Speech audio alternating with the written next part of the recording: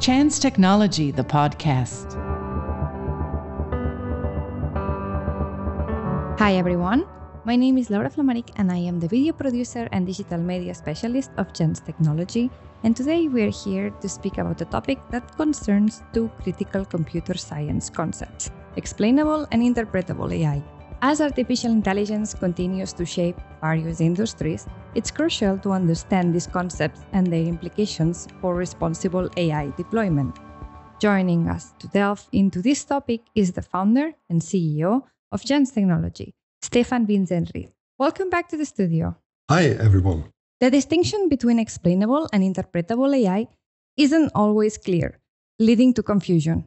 With AI techniques becoming more complex and opaque, it's crucial to clarify their differences to ensure ethical and unbiased AI decision-making. Exactly. As AI systems become more prevalent, understanding the mechanism behind their decisions becomes paramount for identifying and addressing potential biases and errors. If we want to identify bias or correct any mistake, we must first understand how these techniques reach decisions. Right. So let's break them down. What is explainable AI? By definition, explainable AI models summarize the reasons for their behavior or produce insights about the cause of their decisions. What does this mean? The goal in explainable AI is to help us, as humans, understand why the algorithm made the decision it did. Okay, so explainable AI explains the reason or the cause of that particular decision or recommendation. Yes, in a human-readable explanation. So we know why they were reached, but not how that happened. Yes, it's hard to know how a result was reached, but you mostly know why if you trust the explanation, of course. Okay, and interpretable? Interpretable AI refers to AI systems that describe the internals of a system in a way which is understandable to humans. So we understand the how. Yes, how an AI algorithm works, understanding the model architecture, the feature used, and how those features are weighted. Should we give an example of them to help understand what that means? Of course. Let's consider a practical scenario using a matching engine as an example. Imagine we have a system that matches resumes and candidates with job offers. In this case, an interpretable system will provide insight into the how by allowing the designers to comprehend the way various factors such as job titles, skills, and experience, along with their respective weights, contribute to determining the match results. Whereas, in contrast, an explainable system would offer a written explanation that sheds light on the decision-making process. For instance, it might reveal a candidate's strengths and weaknesses, which is valuable in certain contexts. However, you don't know exactly how this information played into the matching score, and thus you cannot reproduce the result yourself. That's a comprehensive explanation. But Stefan, how can we know if the explanation provided by the system truly corresponds to how the AI algorithm made its decision? Depending on how the AI system is designed, there might be a gap between the explanation provided and the actual reasoning of the system. This can happen due to the complexity of some algorithms, where the internal processes are intricate and difficult to translate into a simple explanation. So while the explanation gives us some insight, we need to be cautious about assuming it perfectly represents the AI's decision-making path.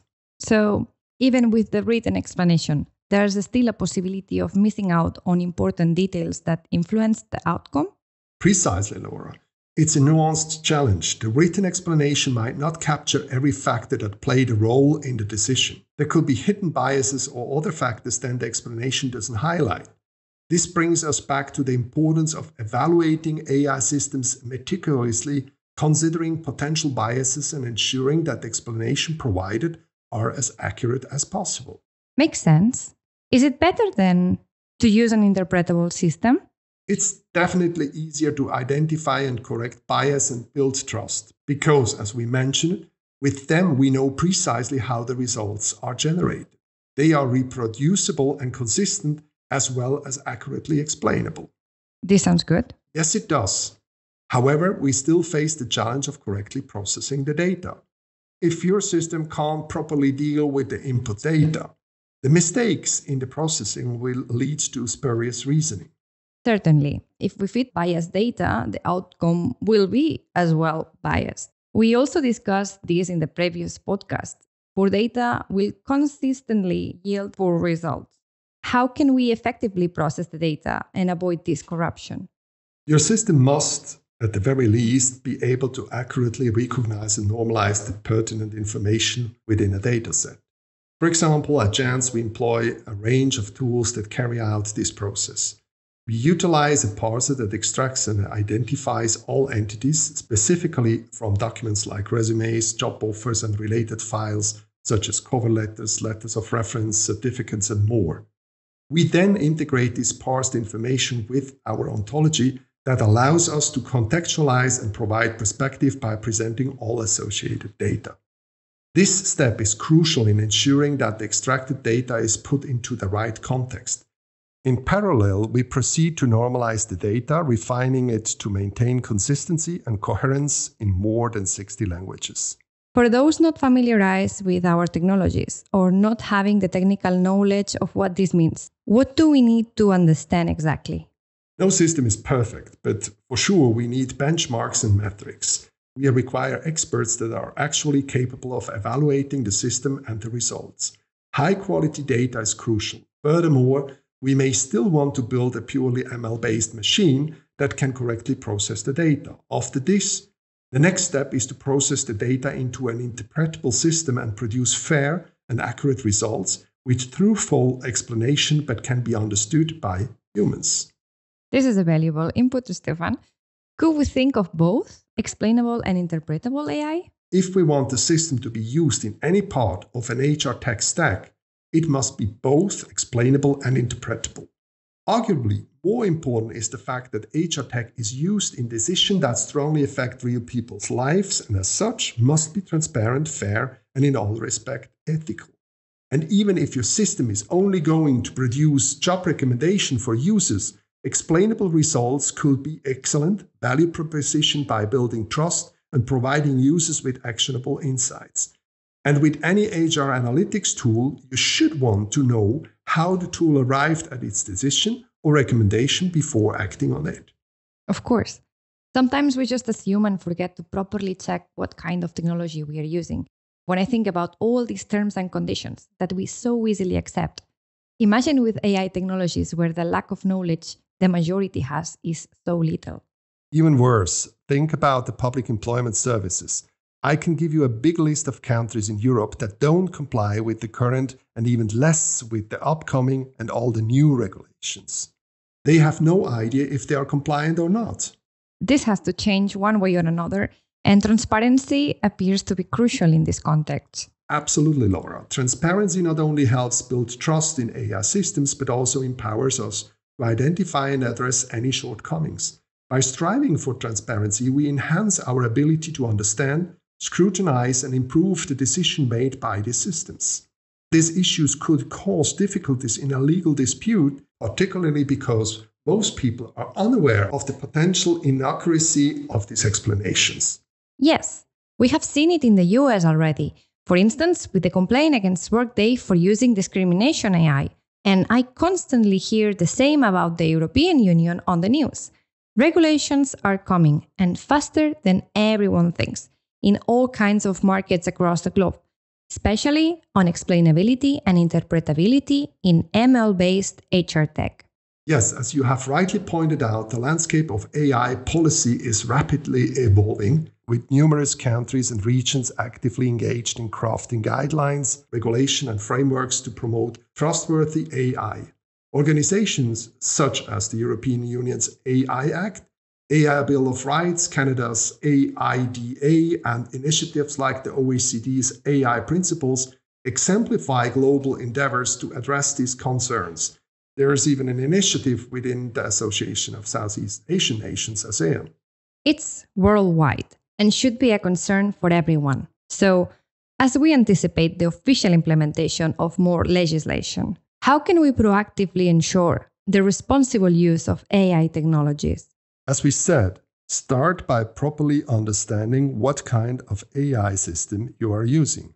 AI technologies have to benefit society and avoid having negative impacts or risks. Good AI systems must be developed and deployed in a responsible and ethical manner.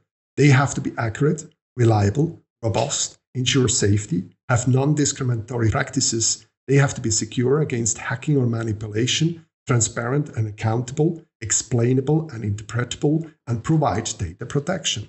That's a comprehensive list of criteria for responsible use. It's a long list that unfortunately very few developers and users take seriously. And it should be a must when implementing these technologies. May we even think about generative AI? This is going to be a tough one to regulate. Let's concentrate on what we are familiar with.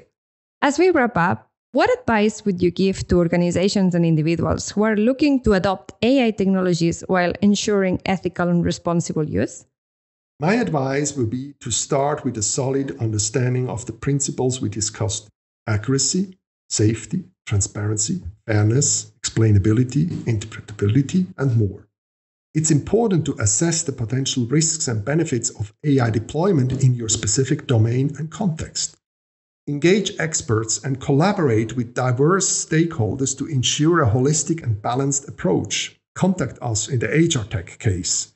And always keep in mind that the goal is to create AI systems that augment human capabilities and well-being rather than replace or harm them. Thank you, Stefan, for shedding light on these important aspects of AI. It is clear that as AI becomes more integrated into our lives, we have to pay significantly more attention toward responsible developments and implementations. My pleasure, Laura. It's crucial that we approach AI with the commitment to ethics, transparency, and societal well-being. Only then we can truly harness the potential of these technologies for the betterment of humanity. Well said. Shortly, I'd like to gently mention that at JANZZ, for quite a long time, we embodied AI ethic principles, and it's good practice for all companies striving for fairness to make these principles public on their websites. If you are utilizing AI technologies and cannot locate any information pertaining to ethics or transparent explanations of the functionalities on the provider's website, it's worth asking yourself why. Good hint. Thank you to our listeners as well for joining us in this insightful discussion. Remember, as AI continues to shape our world, it's up to us, all of us, to ensure its responsible and ethical use. Contact us for more or check our website, JANZZ.technology. We have plenty of information which has an impact on you, and we are here to help as well as to offer magnificent tools to treat data ethically. Thank you very much for listening, and goodbye. Goodbye, everyone.